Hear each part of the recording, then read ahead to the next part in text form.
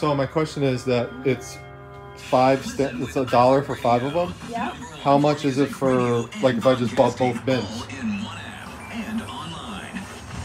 What would you do with both bins for?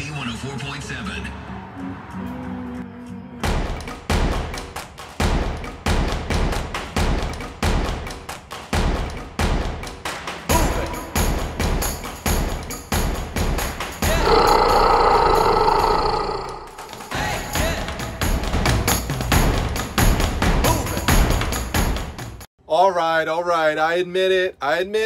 I've been hiding a few things from you. Now, what I'm talking about is that there were some times over the summer when I went out sourcing to garage sales, I filmed a few clips, and I just couldn't figure out a way to string it together into a full video. And then I was looking back, you know, I had some memories of garage selling because it's starting to get warm again. It's March right now. And I said, hold on, I think I have those old clips still available. I said, maybe I could string them all together into one video of a bunch of different clips. And so that's what we're gonna do. Gonna start off right now with a little Mrs. Primetime. Morning, everybody. Here with the beautiful Mrs. Primetime again. She's chauffeuring me around today because we're going to some community garage sales.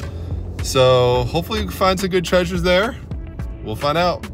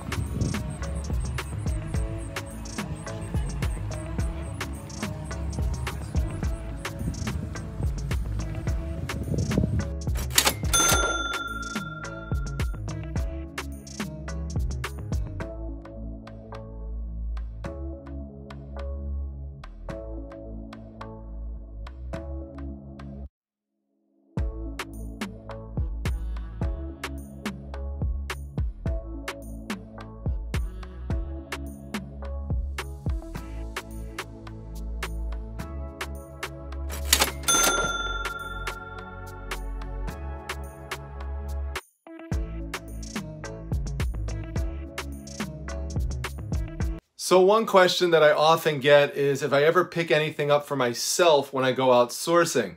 Not often, but one thing that I always pick up for myself are any Doctor Who items. For many of you know, that's my favorite TV show of all time. This is part of my Doctor Who collection. And so this book right here I didn't have, and now it's part of the Doctor Who family.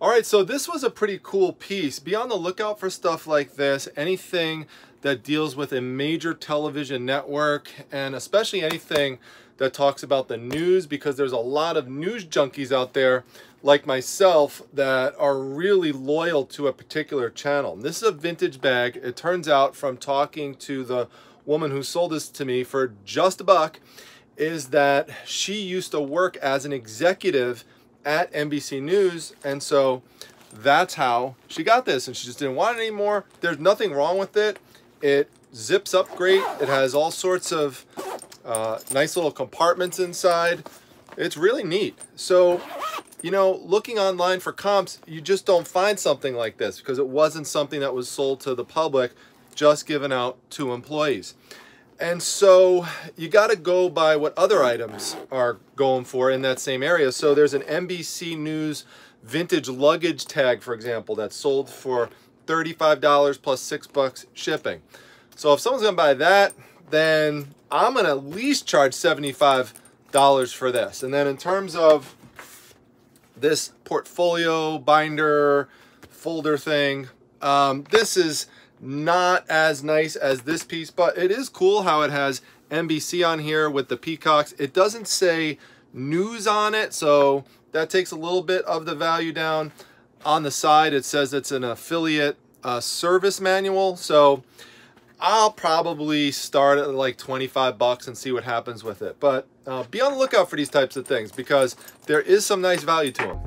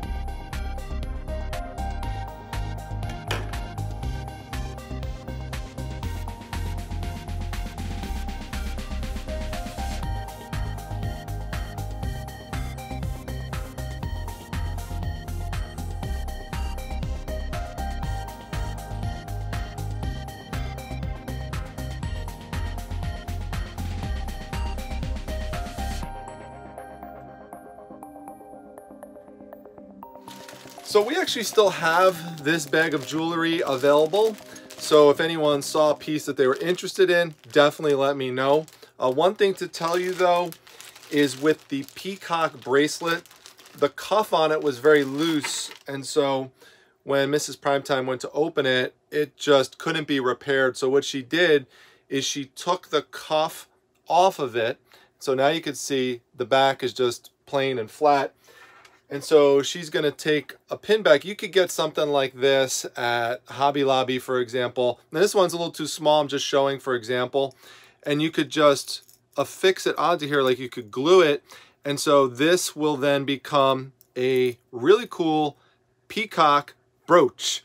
So just think outside the box when things like that happen, and you could still find a way to turn items like this into cash. Oh, how could I forget? Why don't we check and see what Daisy was up to this summer? Hey, boss.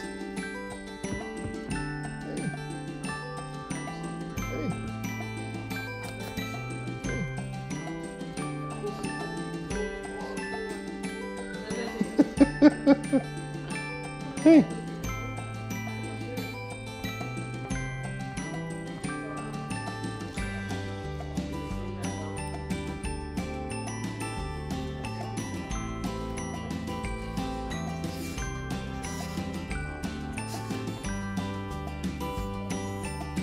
I got a tip from a local friend of mine, contact of mine, that there is a garage sale going on right now with a bunch of vintage comic books. He sent me some pictures, and apparently there's more sitting there. So hopefully no one bought them. I'm gonna head over there now, see if we could pick them up.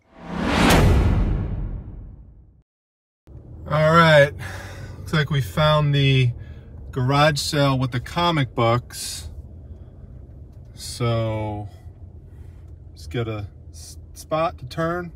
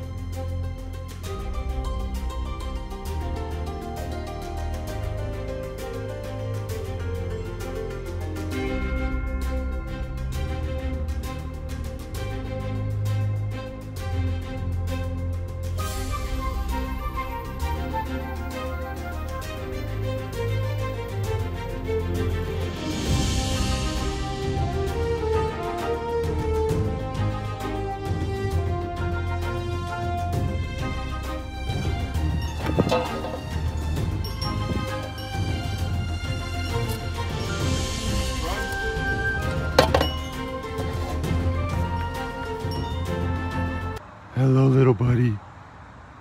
Hello, little buddy. You're on the Primetime Treasure Hunter YouTube channel.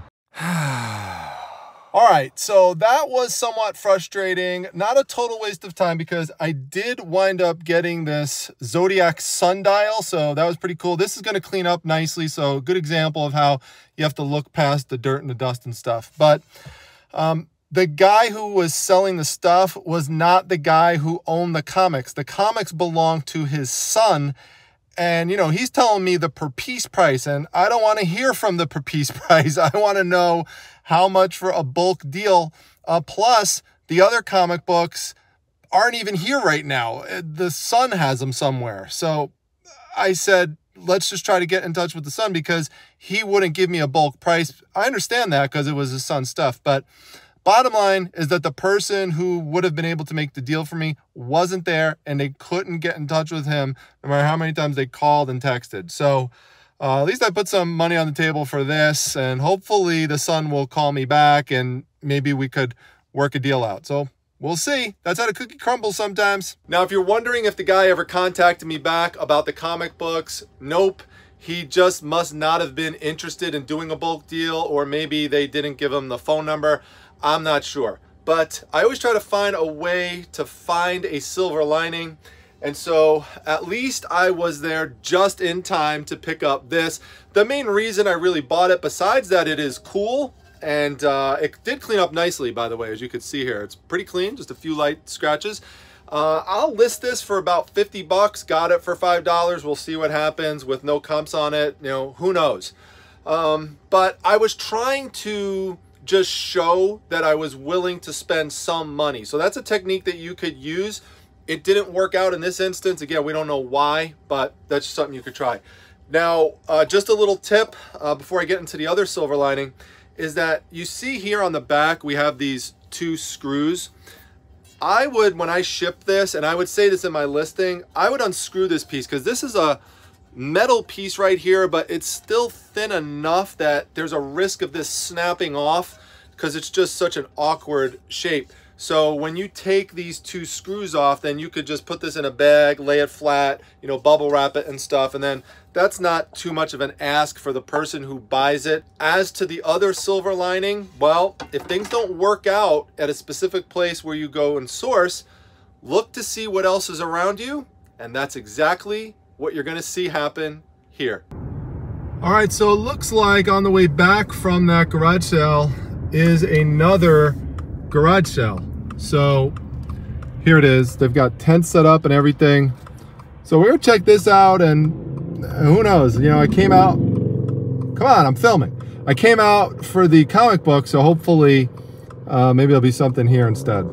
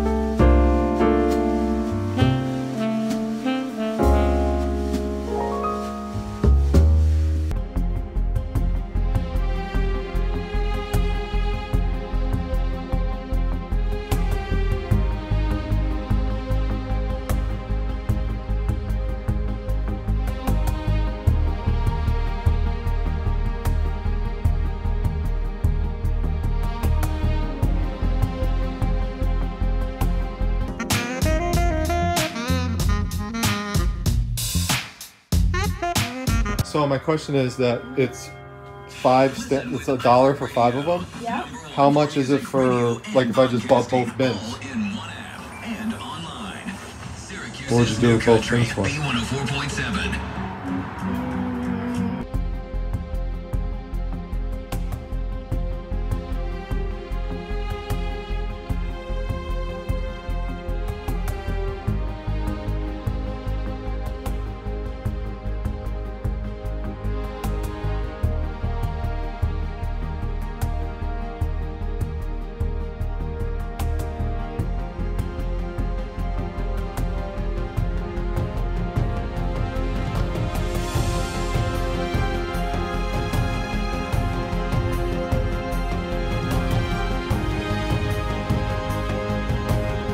Well, it all worked out because all of these rubber stamps plus the 2 cups for a grand total of $12.50. And there's a signature down below. So this has just been an incredible day. Wow. All right, so the way that I rationalized the day is that even though I didn't get the comic books, if I didn't get a tip to go out in that direction, then I wouldn't have found the rubber stamps.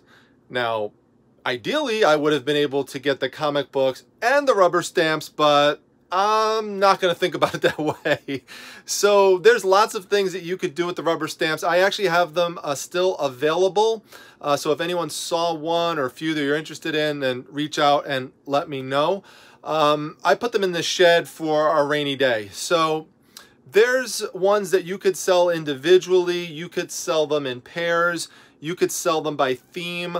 And you could sell them by company, and there's lots of other ways you could break them up, or you could try to sell like one big massive lot of them. There's all different strategies of what to do. There's definitely a little bit of everything in that big tote. Now, speaking of a little bit of everything, there is an eBay store you have to check out that has a little bit of everything in it. In fact, it's known for that.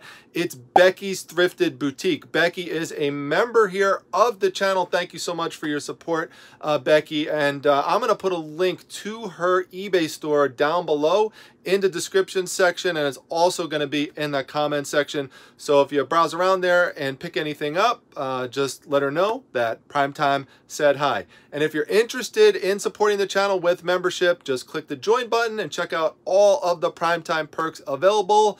Until the next one, everyone, thanks for coming along with me. Take care.